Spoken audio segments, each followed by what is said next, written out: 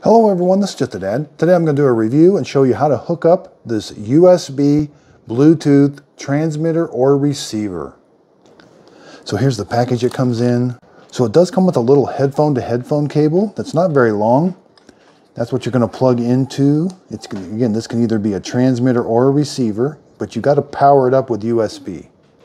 So you can plug this into just like a normal wall charger. Here I've got this like extension plugged into a wall charger, but you're going to plug it in.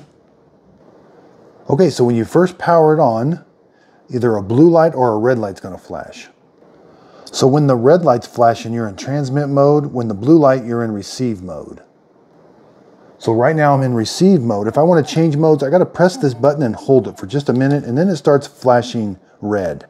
Now, once it gets paired with your Bluetooth, the red will go solid, or the blue. Okay, so when it's in transmit mode, it's going to take audio, and it's going to come in through this headphone jack, and it's going to transmit it over Bluetooth to like headphones.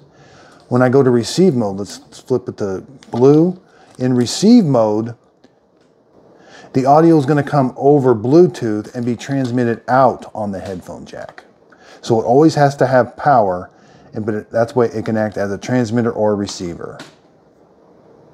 Okay, so in order to get it to show up on your tablet, you may have to press it and switch it from receive to transmit a couple times.